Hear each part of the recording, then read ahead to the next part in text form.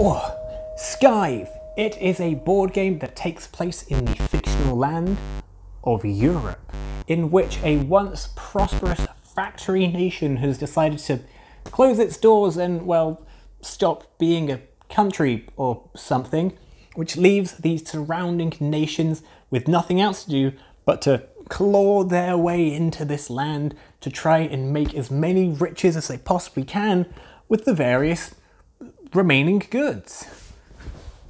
Oh, you and up to 4 other players will be taking the role of these vultures, basically spreading out, completing quests, gathering resources and a plethora of other bits and pieces to hopefully, eventually, win. The last player to have dressed their animal companion in a funny suit goes first. Let's set up the board. Oh god, it's massive. I don't even begin to know where to start. Well, let's start by introducing the factions, right? Look over there. Saxons. Who's this over here? It's the Crimeans. What about over here? The Rusviets. I know what you're thinking. Over here? That's right. Polniaks. Who's up in the north? Nordics. And what about here and over here on these green and purple spaces? Well, we'll get onto that a bit later. So you've picked on which faction you want to play with, basically being Olga, because, well, why wouldn't you? She has a tiger and a gun. But once you've done that, it is time to get down to brass tacks, by which I mean looking at this second smaller board where you'll be doing basically all of your actions from. Every time it gets to your turn, you'll move your pawn from one column to another, obviously not to the one it was previously on. And you get to do whatever action is along the top here. And these can be things such as moving units, producing goods in spaces, paying money for goods, or paying money for military strength. Oh, that's probably not actually good. But for every top action, there is also a bottom action down here. You know, it's the foundation of any good relationship, which basically means that any time you do something up here, well, you can now, if you have the resources, spend them to do whatever it is down here. And these things can be like using wood to build structures, or oil to upgrade the top actions and make the bottom actions cheaper, pots of honey to enlist a cylinder, or metal to create a warbot with guns on it. Is this a war game? Am I about to get bogged down in the minutiae of unit movement? No, Scythe isn't actually a war game, it's a worker placement game. These warbots with the guns on them, they're not for war. No, they're mainly used for moving your workers around, because these tiny little wooden workers, well, they can't move in big groups or cross rivers by themselves. So they hop a ride on the warbot and choo choo baby, you've got a whole world to explore now. So you'll mainly be darting between all these top actions, moving and producing and gathering goods and resources, all while hoping that when you do any of these top row actions, the bottom row actions also happen to coincide with what you want to do and what you have available. Like, sure, when you produce 2 metal currently, that's cool. However, in order to make a warbot, it costs you 4 metal. And also it's all the way over here on bolster for you on this particular game. So does that mean that you have to produce, do some other action just to kill time and an entire go, like probably move or something, because what else are you going to do? And then produce again, producing another 2 metal. Now you've got 4 metal, but on your next turn you now need to bolster so that you can then spend that 4 metal on the bottom action after doing whatever you want to do with the top action. I don't know, bolster things. And then, congratulations, you've produced exactly 1 out of 4 warbots. Oh, God. But what if, my good friend, that the actual game was trying to make that entire process as efficient as possible. You're going to be spreading out across the map, hopefully being able to get the resources you want to produce more men at the men farm so you can get more resources on the resource spaces, or just more men at the men farm. And as you're moving around, spreading out, your plastic pieces might just happen to bump into another player's plastic pieces, in which case it's time for war. It's here, and it involves your warbots that you use for crop rotation. Who could have seen this coming?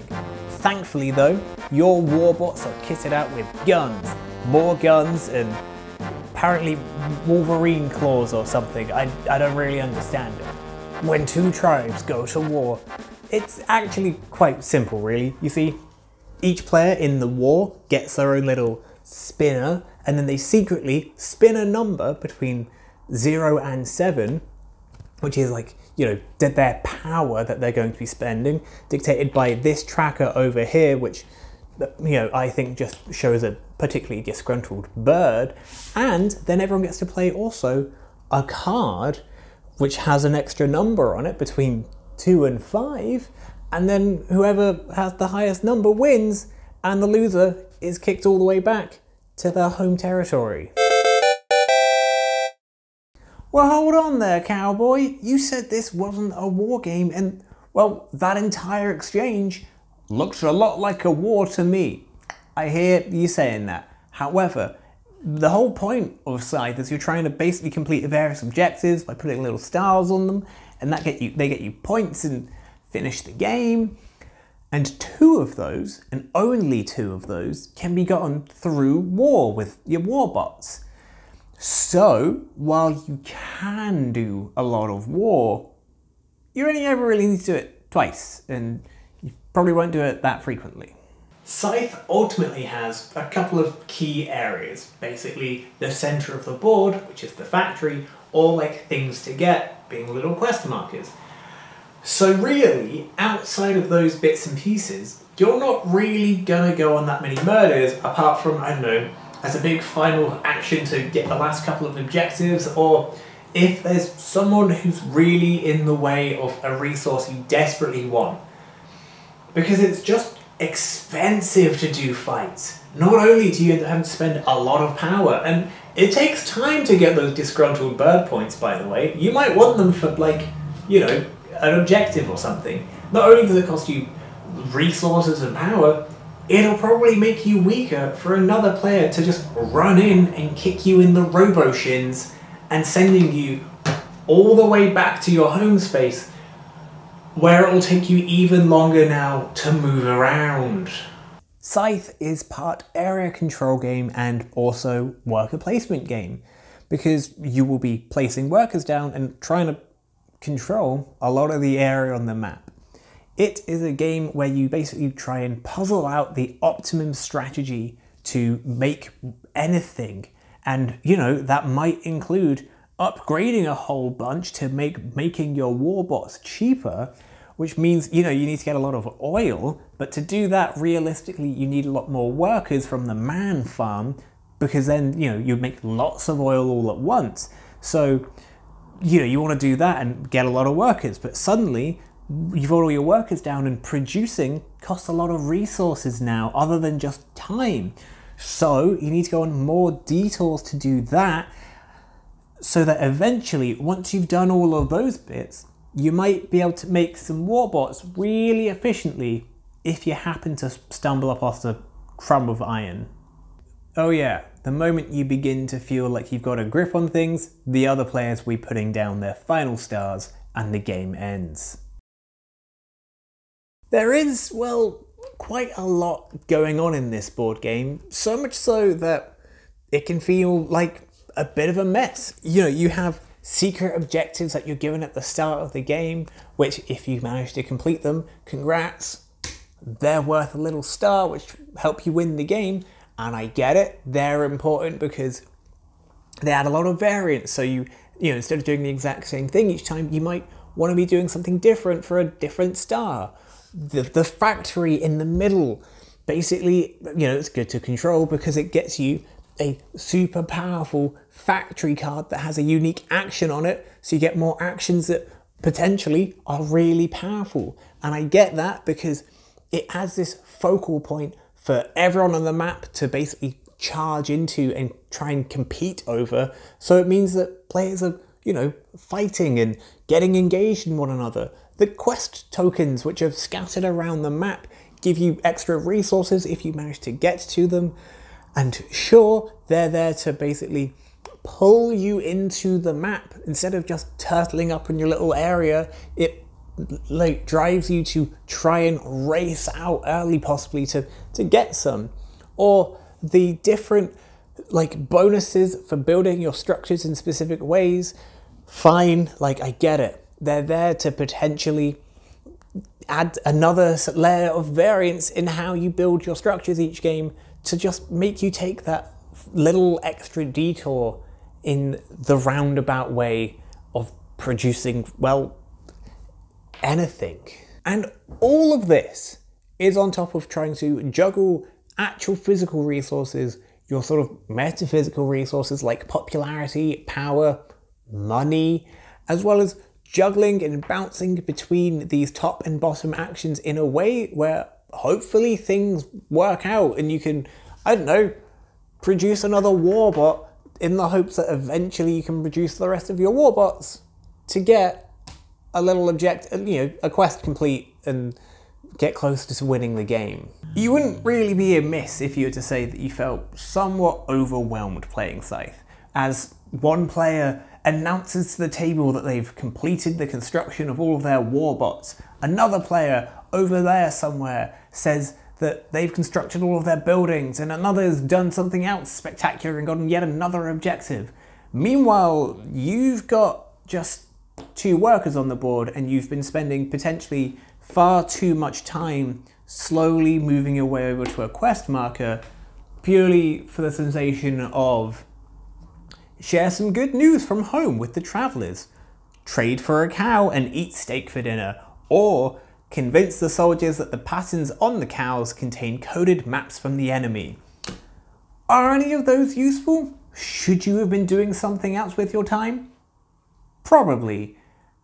But at the same time, you will be feeling like that throughout the entire game, because every player will go down this different route and different avenue, so you're never really you never are aware if you are keeping pace with someone, or just wasting your time on meaningless cow-based scenarios.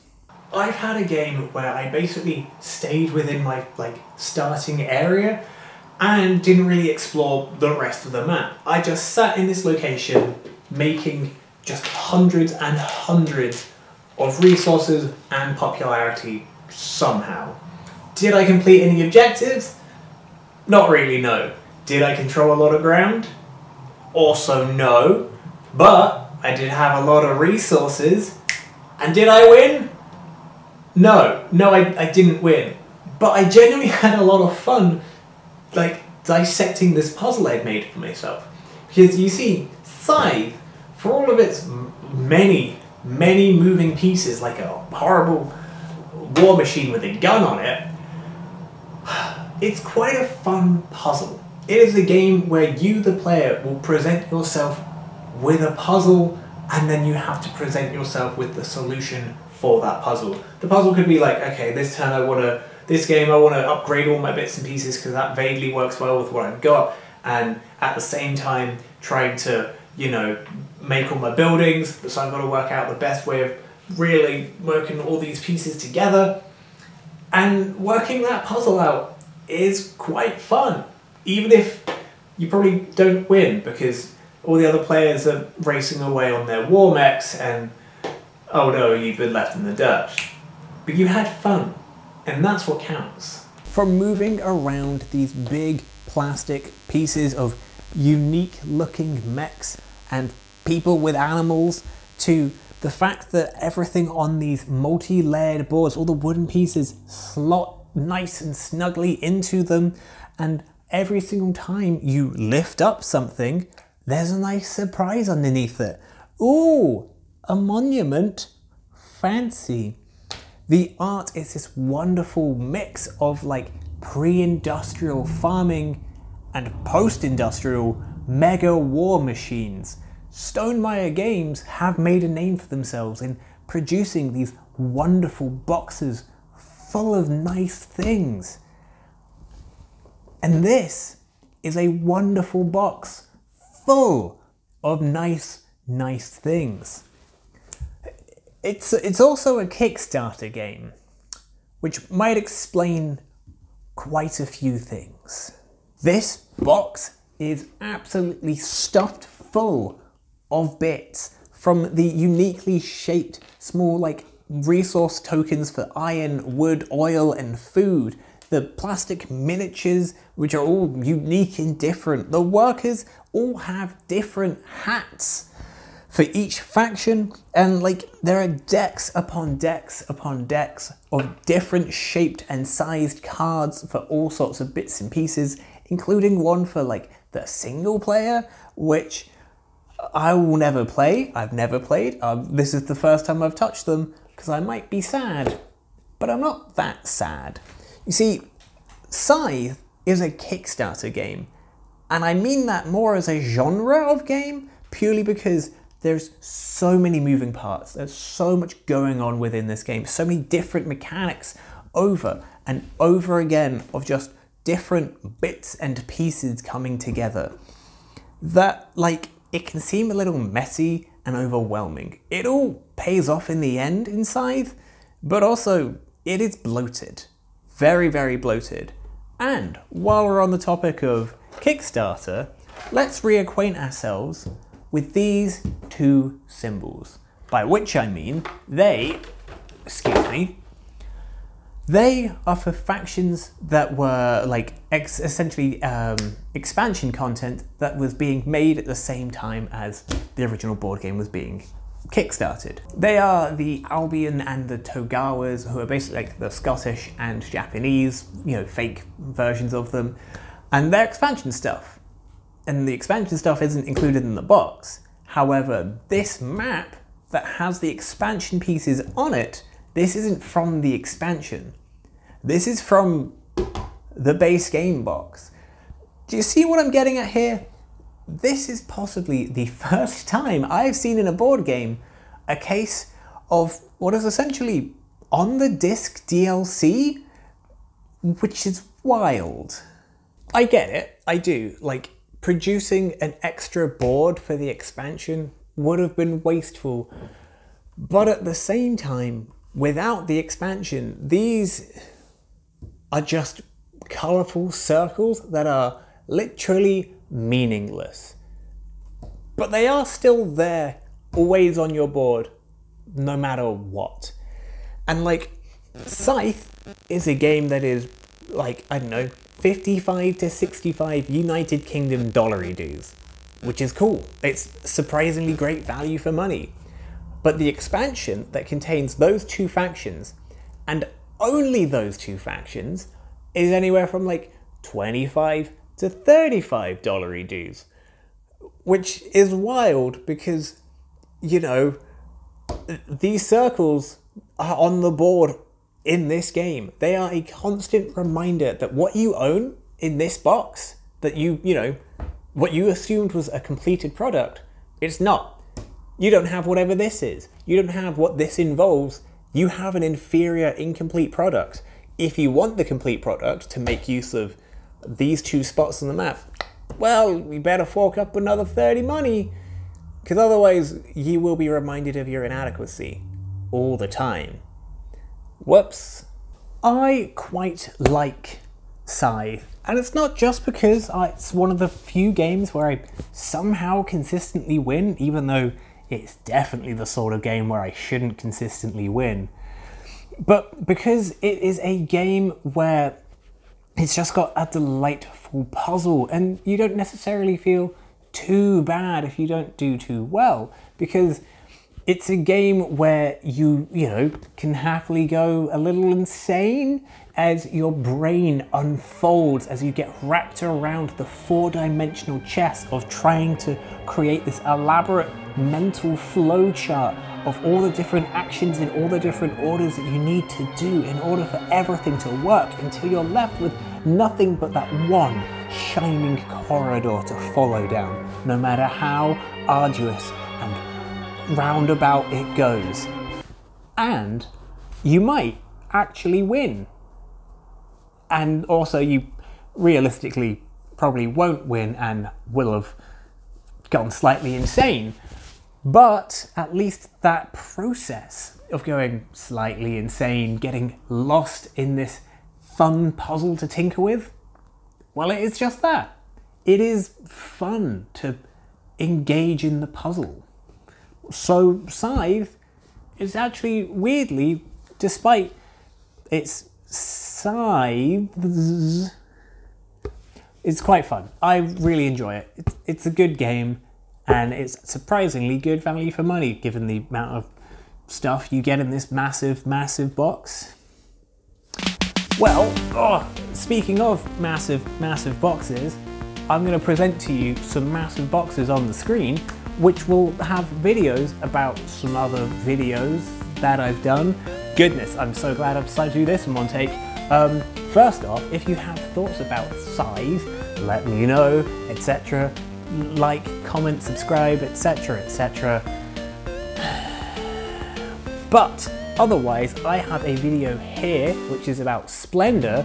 I know, it's a new game. It's also a game which has a great issue which I have, which is box sizes. Spoilers, it's all about boxes. Or down here is a video about Monster Hunter Rise, which is a video game, and I'm still playing it. I have a problem, and that's partly depression. Anyway, otherwise you can click on my face orb to subscribe by clicking on my face. Thank you and goodbye.